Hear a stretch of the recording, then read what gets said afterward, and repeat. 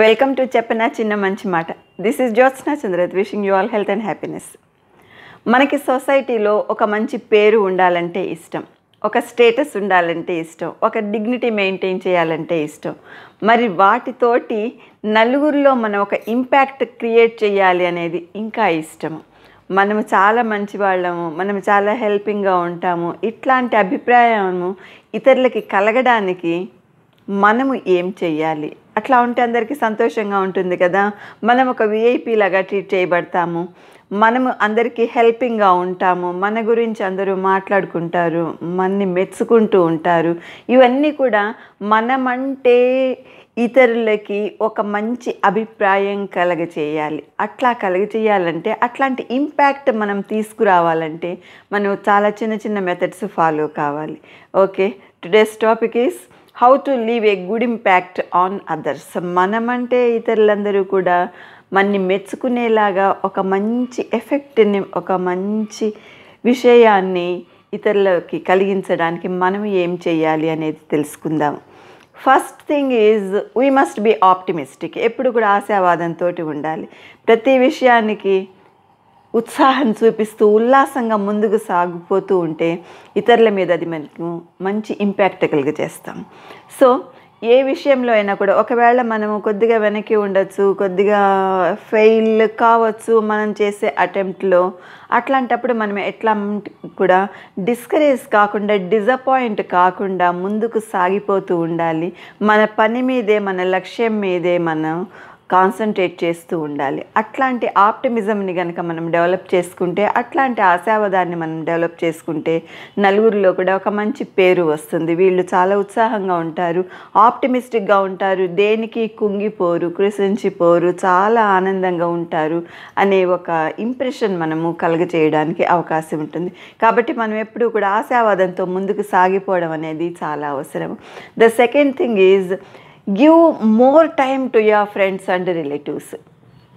వాళ్ళు మీ నుంచి ఎక్స్పెక్ట్ చేసే కంటే కూడా మీరు మీ ఫ్రెండ్స్ తోటి, రిలేటివ్స్ తోటి ఎక్కువ టైం గడపడం అనేది చాలా అవసరం.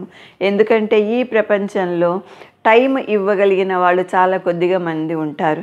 ఎవరైనా కూడా మనీ ఇస్తారు, కొన్ని వస్తువులు ఇస్తారు హెల్ప్ చేయడానికి, అంతేగాని మీరు మాతోటి ఒక 1 hour గడపండి, లేకపోతే మాతోటి ఒక 1 day ఉండండి, మనం ఇట్లా చేద్దాం ఒక 2 hours ఇట్లాంటి రిక్వెస్ట్ కనుక చేస్తే సాధారణంగా ఎవరు ఒప్పుకోవట్లేదు, because of their busy schedule.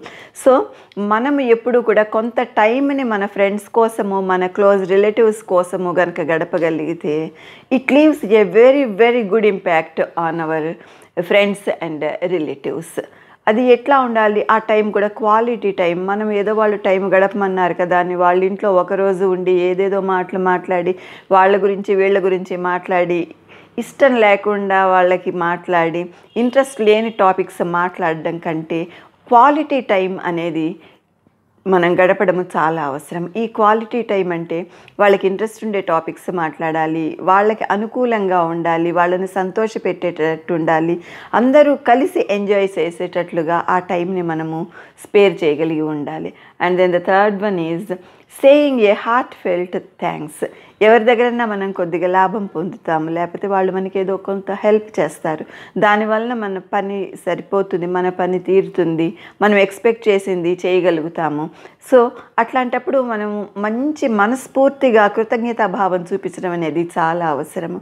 మనం మామూలుగా క్యాజువల్గా చాలామందికి థ్యాంక్స్ చెప్తూ ఉంటాం, thanks, thank you, thanks a lot, ఇట్లా క్యాజువల్గా చెప్పి సాగిపోతూ ఉంటాము. కానీ మనం ఎట్లా చెప్పాలంటే మనసులోంచి రావాలి ఆ థ్యాంక్స్ గివింగ్ ఫీలింగ్ అనేది. అట్లాంటప్పుడు వాళ్ళ మీద ఒక మంచి ఇంపాక్ట్ కలుగుతుంది, మంచి ఇంప్రెషన్ని కలుగజేసిన వాళ్ళం అవుతాము. మనం ఆ మాట చెప్పి థ్యాంక్స్ అని చెప్పేసి వెళ్ళిపోవడమే కాకుండా, మనం ఊరు వెళ్ళిన తర్వాత, లేకపోతే మనం అక్కడి నుంచి వెళ్ళిపోయిన తర్వాత కూడా వాళ్ళకి చిన్న మెసేజ్ పంపచ్చు. You can send a small note to them. చిన్న లెటర్లో రాసి పంపచ్చు. ఈ మధ్య లెటర్స్ రాయడం తగ్గిపోయింది కాబట్టి మనకి ఎట్లా మొబైల్ ఉంది, ఆ మొబైల్లో మనం వాట్సాప్లో చాట్ చేస్తూ ఉంటాము. దాంట్లో కూడా మనం just thanks a lot for helping me అని ఒక చిన్న మెసేజ్ కనుక టైప్ చేసి పెడితే చాలా అందంగా ఉంటుంది. లేకపోతే మనం వాయిస్ రికార్డింగ్లో కూడా పంపచ్చు. అట్లాంటిది మంచి impact కలిగజేస్తుంది. So to have good relations we have to create good impact on others, and then all these methods will be helpful. And the final one, not the least, last but not least ఏంటంటే you have to surprise your friends and relatives.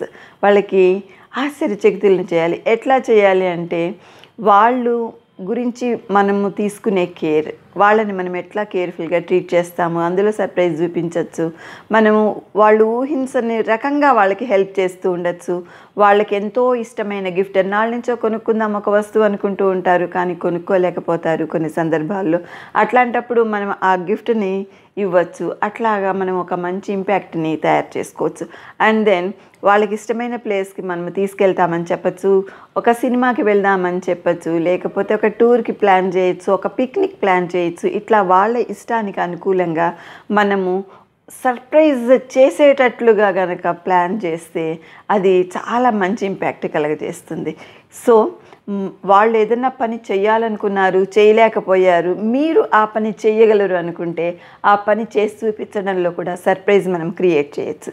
ఈ రకంగా మనము ఆప్టిమిస్టిక్గా ఉండడం ద్వారా, quality time వాళ్ళతో spend చేయడం ద్వారా, heart felt thanks చెప్పడం ద్వారా, ఫ్రెండ్స్ అనుకోకుండా మనము ఒక గిఫ్ట్ ఇవ్వడం కానీ ఏదైనా ఒక సర్ప్రైజ్ ఈవెంట్ చేయడం ద్వారా మనము మంచి impact కలిగజేయచ్చు. So this is the way how you leave a good impact on others. They will definitely like you, they talk more about it you, and then they come closer to you. మనసుకి చాలా దగ్గర కావడానికి అవకాశం ఉంటుంది. Hope to meet all of you in my next post. Thank you so much. జై హింద్.